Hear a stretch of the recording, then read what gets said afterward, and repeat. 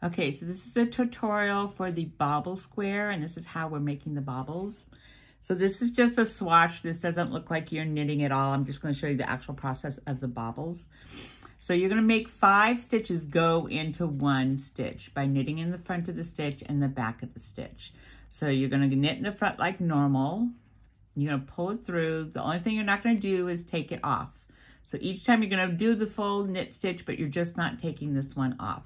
If you notice, I also, once I go through, I pull this front needle, my right needle towards me so that I have space to see what I'm doing. And then we're going to go into the back of the stitch. So you're going to go into the back of the stitch. You're going to wrap it and pull it through, which is under and up through the stitch. And again, pulling this towards me, going into the front of the stitch. This would be stitch number 3 that we're making. And pull it through and pull it towards me. And now you're going to go into that back of the stitch again. Wrap it, go back under and up through the stitch. That's number 4. And now you're going to do one more. And that's number 5. And make sure you're counting because you need those 5 stitches. Now you take the stitch off. So we've now made 5 stitches. 5 stitches go into 1. So you have 1, 2, 3, 4, 5 stitches. Now you're going to turn your work and you're going to purl the same 5 stitches. Everything we're about to do, you're going to do over and over on these same 5 stitches. All right, so now we're going to purl 5. So that's 1, 2, 3, 4, 5. And you should have a gap here between this stitch and this stitch. They should not be connected. If you didn't get this last one, it would look sort of like, well, that sort of looks like it's not a gap either. But anyways, make sure that you got 5 stitches. And there's definitely a gap here. And then you even take time to count. 1, 2, 3, 4, 5. This stitch, see, this stitch is not part of the 5. It's got its own little purl bump underneath it.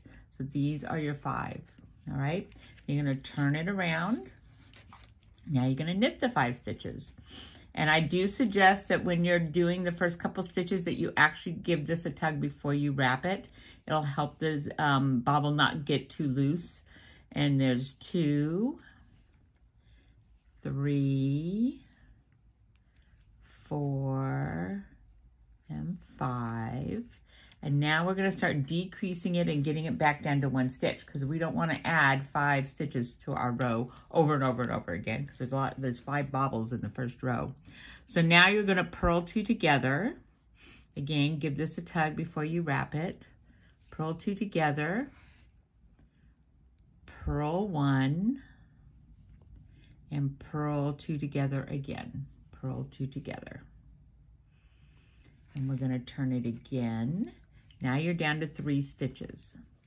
Okay, there's your bobble and there's your 3 stitches. So again, take a minute to look at it and see how, you know, this is totally separate from these other stitches. And now you're going to knit 1,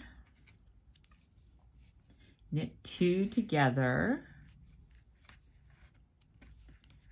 And you're going to pass the slips, this knit stitch, the second stitch, over and off, like binding off. It's just like binding off. So you're going to go over and off.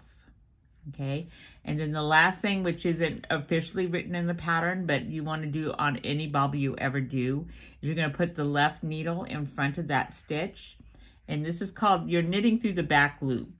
So this is, and it feels a little backwards, but you're knitting through the back loop and it's going to twist the stitch a little bit and help it stay up front. So that it does, and it might pop backwards, and if yours pops backward, you just pop it forwards. And that's just the way that goes. Okay, now when you knit the next stitch, there's a big space between these 2 stitches now. Huge, enormous space right there. So make sure when you knit the stitch that you put them like they're next to each other and you're not knitting it like way out here somewhere. And if you do, no matter what you do, make sure you give it a tug and make sure that the stitch is close. These 2 are close to each other. Okay, I'm going to do one more. Okay, here's our second bobble. You'll have 7 stitches between yours. I'm going to do 3, 4, 5 stitches between mine. Okay, so again, you're going to go into the stitch, wrap it, And when you pull it through, make sure, so here's what happens if you don't do that. So if you just keep everything like tight right here, like this, it's gonna get really, really tight. In the last couple stitches, you're hardly gonna be able to get them in at all. Can you see how tight this is? Like I can barely get my needle through. So that's why you really wanna make sure you pull your right needle towards you every time you come through a stitch. So here's one.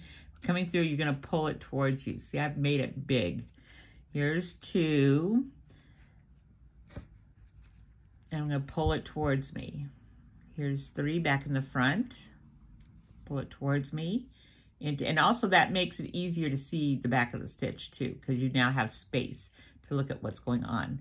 Go into the back, pull it towards you, and go into the front. See how much space you had that whole time? You weren't struggling to get it out, everything in. I'm gonna do it one more time. And notice also, if you have to pull it out, just pull it out. This stitch is all stretched out anyways, so it's not gonna go anywhere. You'll be able to get it. Yeah, so again, we're gonna go in, around, pull it through, in the back, around, pull it through, to the front, around, pull it through. That's number 3. And this is number 4. And this is number 5.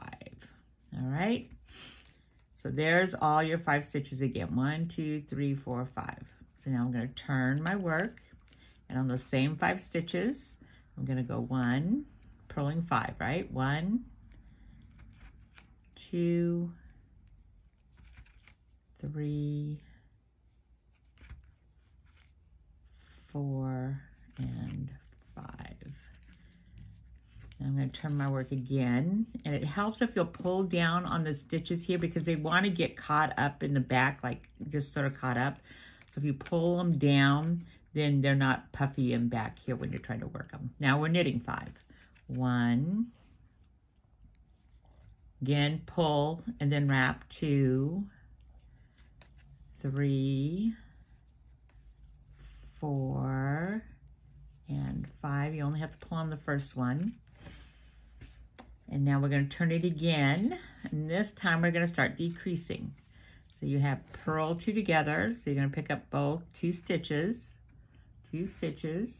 and purl them together. And you're going to purl 1, and then you're going to purl 2 together again. And again, see how these stitches are sort of puffy right up here, but if you pull it down, see how they sort of go down into where they're supposed to be. So pulling them down is a good idea because they're like, they just get sort of stuck on each other. Okay, now we're down to 3 stitches. So we're going to knit 1, again, 2 together, pull before you wrap. And then again, I'm pulling those down so they're not all stuck up there. And I'm going to take the second stitch and pass it over the first stitch and off my needle. And there's your next bobble. And then you're going to take the left needle, put it in front of the right needle, and knit that stitch. And then you're going to make sure that you have your stitches next together when you knit the next stitches. And there's your bobble. Now, bobbles are very strange looking, and there's going to be space here too. So now I'm going to go ahead and do the purl row. There's the next row you just purl, so you can see what happens, that everything sort of gets pushed into the right spot once you do the next row. This is just a straight purl row. So see, there is space here too, because that's where we started our bobble, is on this side. So make sure that when I'm purling this, that this one, it gets really nice, and then give it a little tug and is right next to it. So there's not a lot of, it'll actually be a hole. I mean, this is actually a hole right here, right? That's a hole. So you want to make sure you block up the hole by making sure these get knitted right together. The hole's still there, but you won't see it. It's in the back of the bobble. And see, that looks better. And then once you do another row, it'll even look better. So they're very funky looking. No way around it. That's the way they are. See, there is a hole here, but the bobble covers it up so you don't notice it. And again, once you do this next knit row, it again will pull this all back together even better. So don't be worried about that. It's just, you've just made this little piece of fabric right here. All on one row. Like it's only, this is the row you started the bobble on, and this is the row you finished the bobble on. So there, it's only one row apart. So yeah, so there you go. That's the bobbles. Okay,